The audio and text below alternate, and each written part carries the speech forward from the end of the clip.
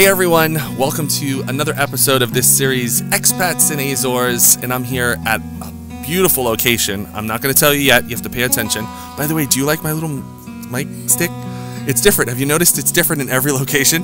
But this is actually a great piece of equipment. It's actually, it symbolizes the location and the beauty of this place. So anyway, I got a great guest here for you guys. Rimi, I've met actually through our startup group here on the island, and man, when I heard what she was doing, I said, you have to come on the show, our episode series here, and tell your story and how you got here. So Rimi, thanks so much for taking the time. Wow. So welcome. Thank you so much. It's an honor to be here, and thank you. Awesome. So tell us first, what we like to start off with is, how did you hear about the Azores? Because not many people know about this place, so how did you hear about it? Well, so I actually was introduced to the Azores through João, my now husband. I remember we met online, and I just saw his name, J-O-A-O, and being American and not seeing that name very much, where I was in, at least, I was like, Yoao? Like, who is this? But he has a cute picture. And we met, and we started dating, and then he was actually the one that suggested we got engaged, and I wanted to do a destination wedding, and he suggested San Miguel. Oh, wait, hold on a second, because you said you met online, and right now there's an app called Bumble that's getting a lot of press. Really? Yeah, it's like huge. It's like where women choose the guy first. So you want to share where you guys met? Sure, yeah. It was an app that I don't think exists anymore. I think it was bought by one of the bigger ones, but it was called How About We? Okay. And so you suggest a date, so it's like, how about we, go to, I think I was in Boston, so a lot of them were like, go to a Red Sox game, or, how about we, how about we go to a yoga class? Oh, wow. And Joao's That was your first date? Well, we actually didn't do any of our suggested dates. We went to a normal dinner, but it gives you a sense of the person based on the date that they suggest. And his was, how about we go to the Taza Chocolate Factory, which is a really cool place in Somerville, actually. So. Nice. So you met in Boston, and how did you? So he was already there in that area. How did you get there as well? How did you How did I get to Boston? Yeah. So I was in Boston, let's see, since 2006. I moved actually for my company. I was in New York City working with AIG Environmental back in my old life of environmental insurance. And they gave me a great opportunity to move to Boston for a managerial position. And so I was, 26, single, and it was like, great, why not? Move to a new city. And it was in Boston. I was there a few years, and then just, I met João through that app. Right. Okay, great. So, and João is Portuguese. Yeah, Azorian. For those who don't know, Azorian. Where was João from? Like, what part of the So João's from Santo Antonio. They say Santo Antonio além de Capelas, so not the one in Nordeste, but the one near Capelas. And he was in Fall River for many years. He moved to America when he was 17. Basically, his family, his dad had passed. Oh, Minnie. Come on, Minnie. You're definitely going to get a snuggle from Minnie while on this. She wanted to make an appearance.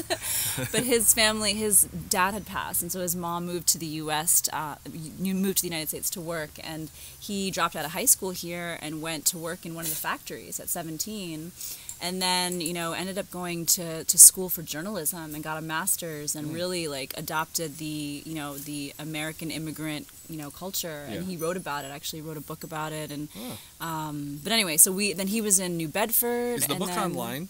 Is it? We have a copy here. I don't know if it's online. We can ask him. But yeah, we can at least link to it. We could put a link in the description. Yeah, he actually was nominated for a Pulitzer for it. So he's so humble about it. He told me this last year. I'm like, how did I not know this about you? Right. But yeah, so he introduced me to the Azores through watching the Anthony Bourdain. I don't remember the name of the show, No Limits or something like that. No Limits, the show about the food, because we both fell in love over food. That was a big thing, and actually he says that one of the reasons he really liked me on our second date is we went and we ate bacalhau, and he thought that it was amazing. Which I know the jokes, but that we actually ate bacalhau, and he was impressed because most people don't like the strong flavors of bacalhau. That was it for him. Once he had her on the hook on the bacalhau, he's like, "This is the one. This is the one, Ma."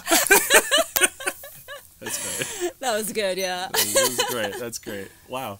So how did you guys, so obviously, so you met in the U.S., and then was it like, oh, I want to see where you're from, let's go to the island? Like, how did that happen? Yeah, well, it started when we were talking about the wedding, because, he proposed, and then I said, I really want a destination wedding, because I always get stressed out when I'm bringing all of my worlds together, like my work friends and my personal friends and my family friends, and the idea of having like however many people in one room together. I was like, oh my gosh, let's do a destination wedding, because then the people who really want to go will actually come, and we'll get to spend more than just one night with them. And so he said, let's do San Miguel Azores, and I was like, where? You know, I knew that he was from there, but I thought, okay. And so we came in 2012 for a 1 week long kind of just vacation, and we were looking for wedding venues during that, and it was like having a private tour guide. You know, João had maintained a connection coming here every year since he left. And I was blown away. I couldn't believe the culture, the richness of the culture, the food, and the nature. I was just absolutely blown away, and that's what started the idea of, you know, let's buy a house here. So that was the first thing, because my aunt had died recently, and that I had this inheritance from her, this life insurance policy basically, and the idea was, well, let's use that money to buy a house here. And then that turned into, well, maybe we should do more. Yeah, what I was going to say, was that this house? Was that this place? That's this place. Oh my goodness, because this is not no average house. So tell us, how did you find this place? Because it's absolutely beautiful. And how did you find this place? How did that all happen?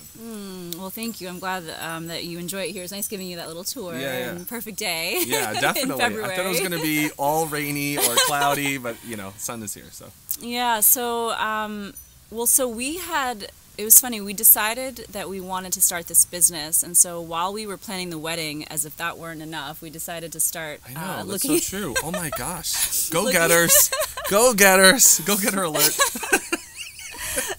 So true. So we knew that we needed... Our whole idea rested on having a property to actually start. The business was always around combining experiences with a place to stay, and we were inspired by the Airbnb model from the early days back. You know, we were one of the first users, actually. We started using Airbnb back in 2010, I think it was, when we first, and then AMC, Appalachian Mountain Club, and so we wanted to be able to provide people a place to stay, but then also show them, you know, through the locals' perspective, what it's like. And so we were looking for properties, you know, and back in the day, this was 2012, 2013, nothing was online. There were no online listings. You needed to talk to people. And so having João and his connections here was really amazing. And every time we would come for a visit, we would also look for properties. Even our wedding, on our actual wedding, you know, trip, we were looking at properties. Oh my goodness, yeah.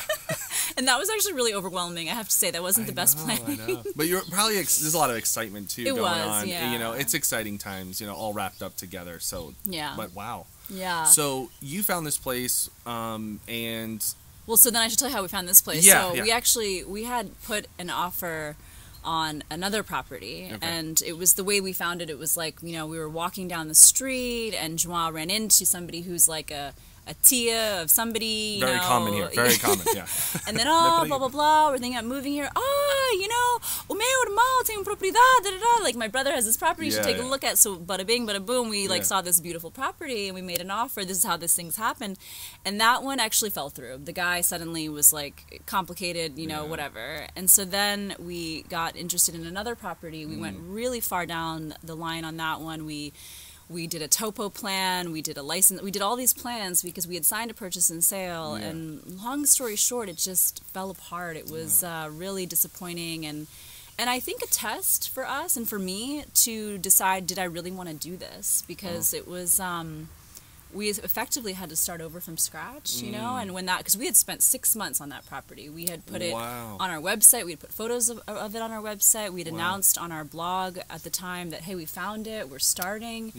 And the whole thing unraveled, and it was really disappointing, but it was amazing. That drama led to a lot of new followers of our story. Yeah, that's what drama does, right?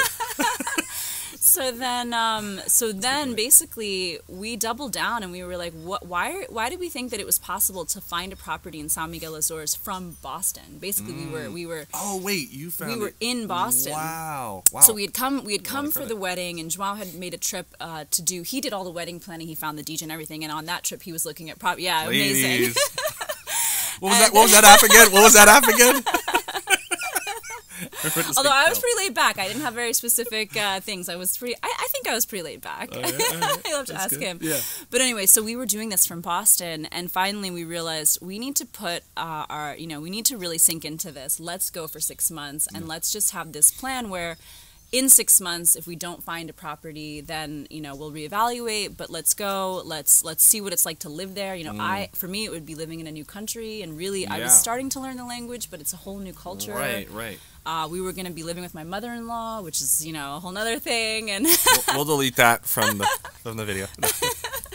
And so yeah, it was when we decided to put this 6-month plan into place that we got a call from our real estate agent who said, "Look, we found the property for you." And we were like, "Really? What?" Because you hear that and you're like, "Okay, sure." Like, so send me some photos. And I had built a model because we looked at like 30 something properties, and so I'd built a model to like objectively evaluate based on our criteria. And plus I'm a super nerd. And I was gonna say the model, like she's building models over here. That's great though. So then I ran it through the model. We looked at the pictures, and we were like, "Oh my god!" And it was coming out of foreclosure. Basically, the guy who owned it before had mortgaged it for a restaurant that didn't go well, and they were losing it. So the deal, the amount that we were to pay, was a real deal, and it was a huge opportunity. And then I had a dream that my aunt, who had passed, whose money we were using, I just had she I don't know how to explain it, but I got a sign. I had a sign from her, and literally the amount that we paid was exactly what was in the account of her of what she had left. It was exactly that, and it was just, it felt like really right. But then this time I didn't tell anyone. This time we just were like, let me keep my mouth shut this time. I'm not going to announce it. Yeah.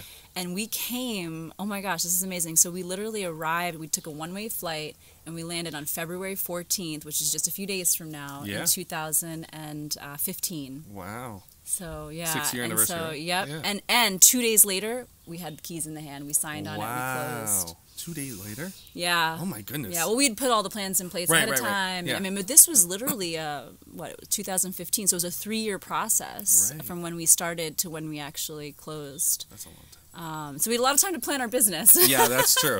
That's very true.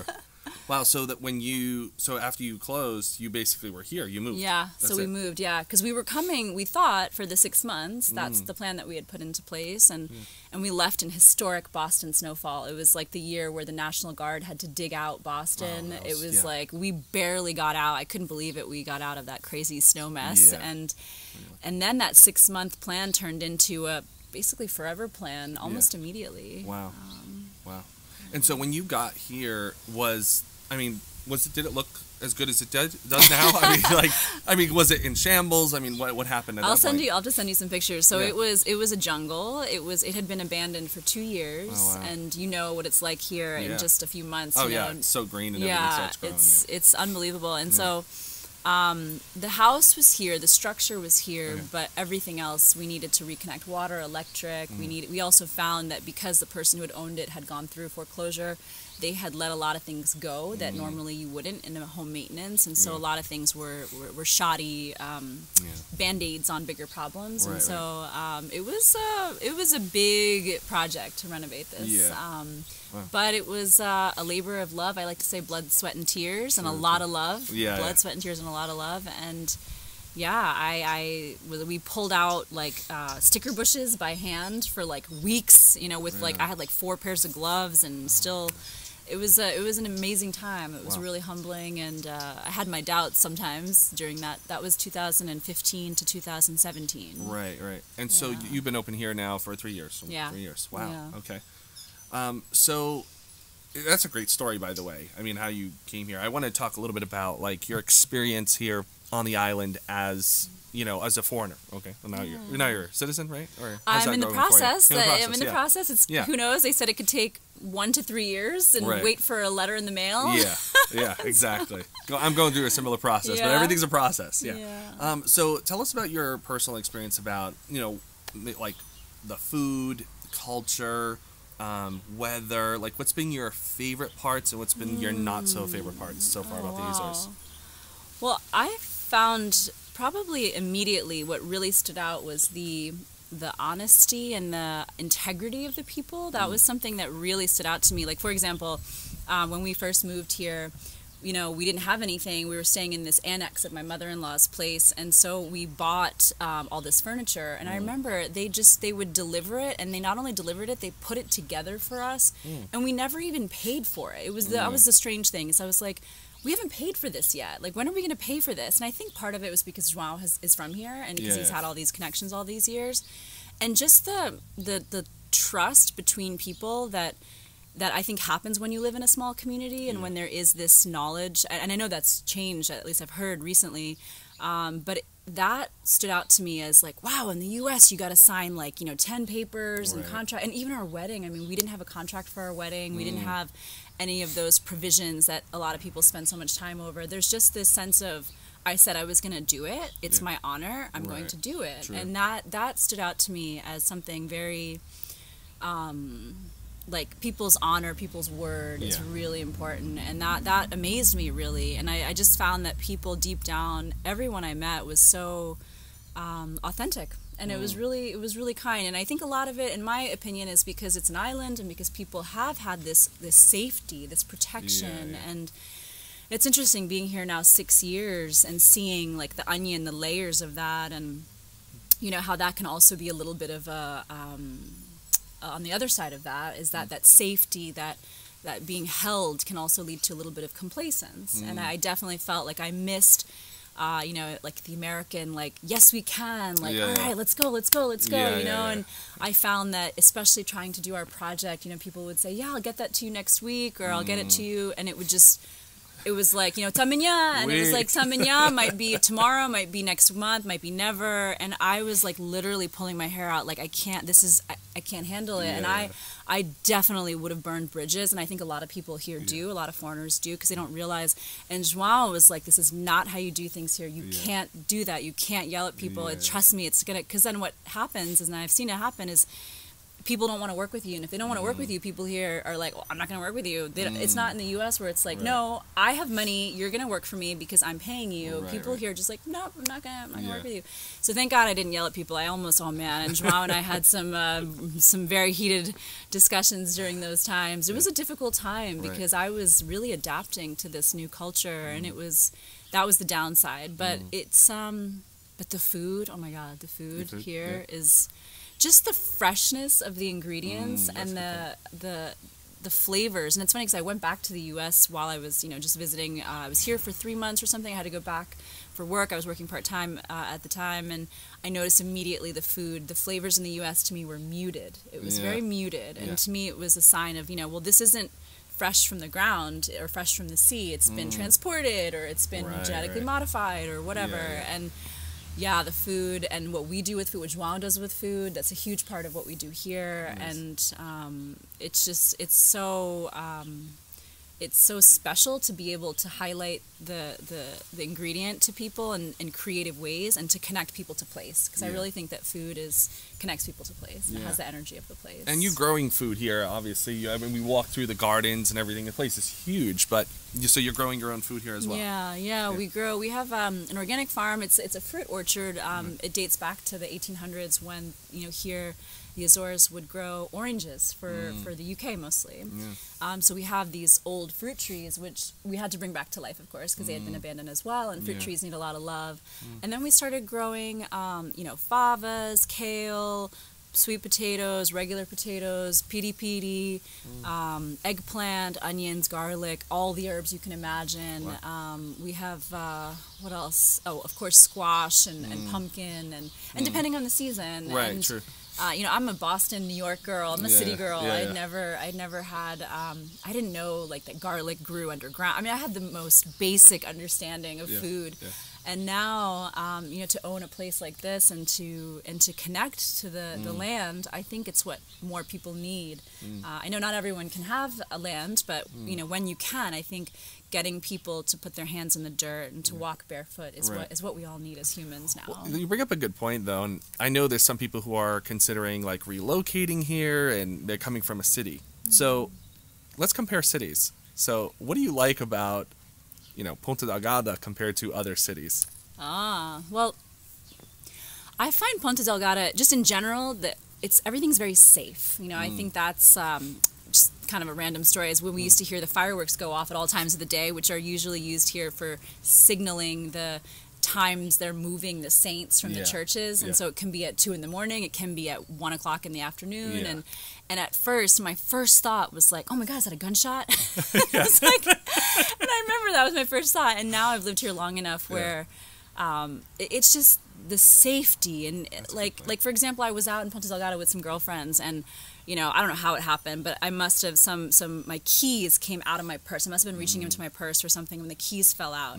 And so that night I couldn't get into my car to come home. And so I took a cab, and the guy, you know, I told him, you know, he was like, oh, what's going on? And plus I didn't have keys to get into the house. I had to actually, so listen to the cab driver pulled up in front of our house, and he helped me get on his roof. Oh my goodness. And then climb over the fence. And he didn't want to accept payment. Oh my goodness. He didn't want to accept payment. I was like, no, I can at least pay you. Come on, please. Like, this is so kind. But he was so generous, and he wanted to get, and the very next day, the police called and said we called the police. Sorry, Joao had the idea to say, let's call the police and see if anybody found it. And I'm like, who would return a key to the police station? Who does that? We called the Ponta Delgada police. They had the key. Wow. And it was one of those automatic ones that's hard to get. And so I just don't, in Boston and New York, that doesn't happen. Not for me. That's never happened. And another example is the cops. One day, Joao had left, or we were with Joao's friend, and we got back to his car, and there was a note on the car that said, you left your keys in the ignition and the window down. We closed the window, we locked the car.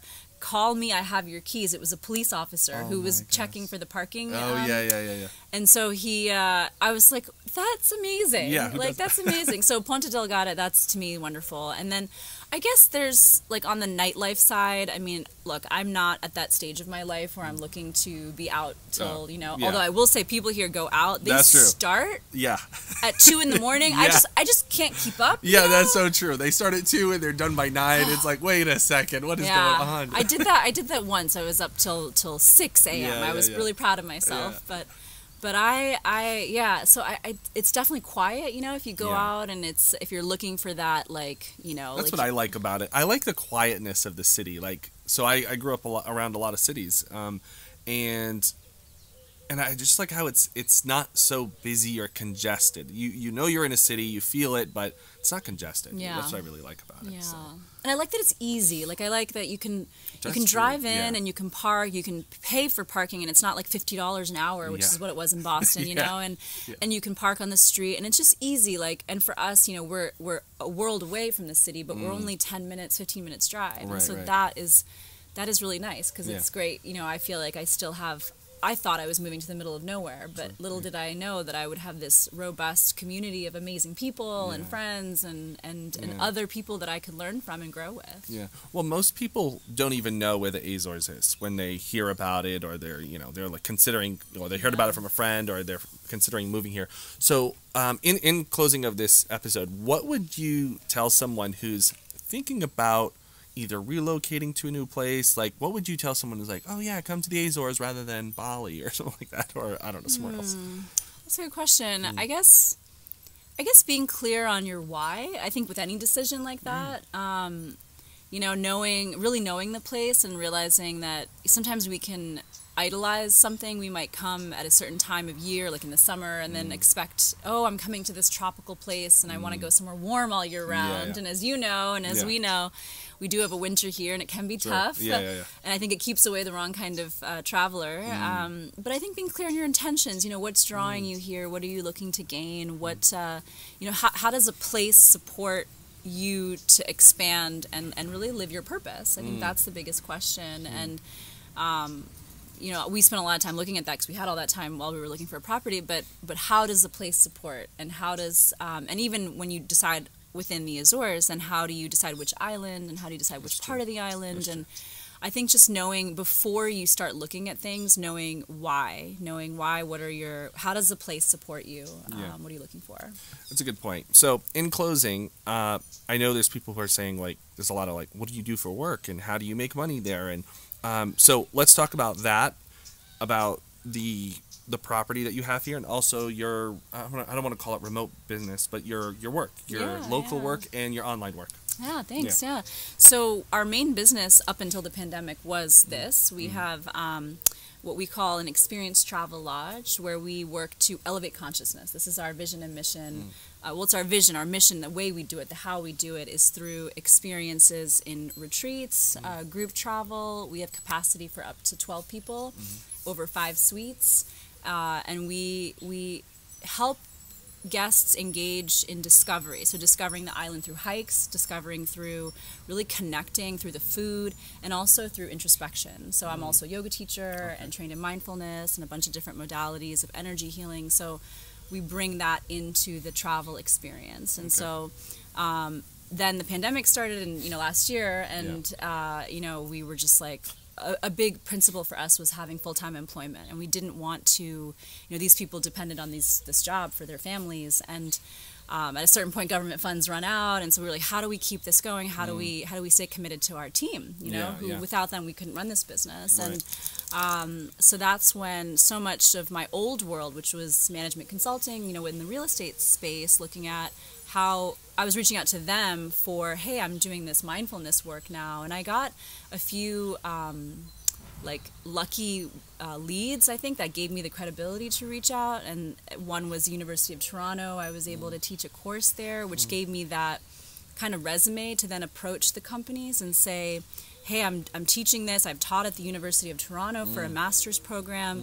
Can we bring this type of teaching to help teams be more engaged with everyone working remotely and with everyone just really having a hard time? How do you get people to care about what they do? And how do you redefine leadership in a way that, in this day and age, it's like if you're still making decisions that are selfish and that are only for you, then it's like, how did you not wake up in this time? And so I want to help people with that awakening. I want to help teach that to companies, and tying that old world of business and corporate pressure to perform with how do we actually connect? What does it mean to have purpose? We all have one. Do we know it? How do we know we're on our path? How do we use our time in this life? And so that's resulted in a couple of things, a couple of corporate clients, a couple of courses.